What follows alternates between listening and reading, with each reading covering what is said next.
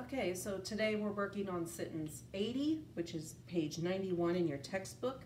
And the sentence is, fish ate the crumbs, so Sam is upset. Let's work on the part of speech first, please. Noun, verb, adjective, noun, conjunction, noun, verb, and adjective. Okay, so one more time for our parts of speech. Noun, verb, adjective, noun, conjunction, noun, verb, adjective.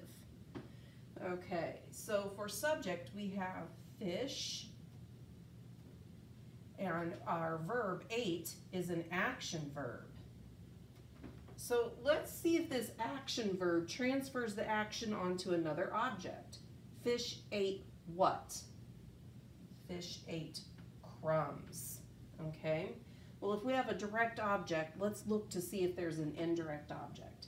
We're going to look at our verb ate and our direct object crumbs and look at the words in between to see if there are any nouns or pronouns.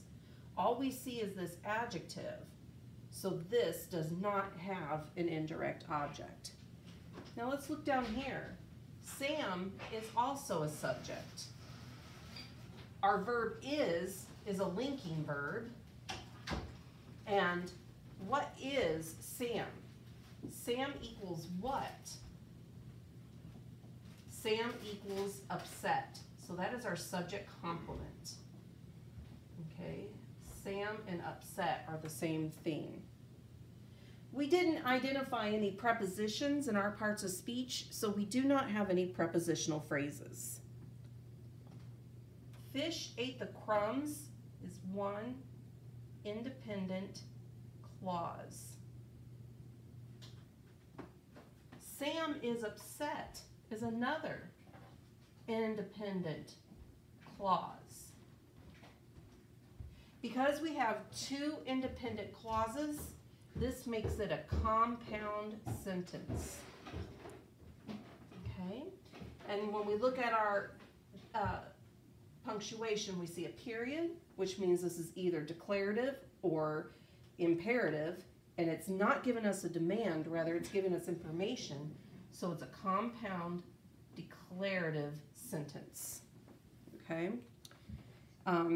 It is joined by a coordinating conjunction, so, and this first clause has an action verb that passes it on to a direct object without the direct object.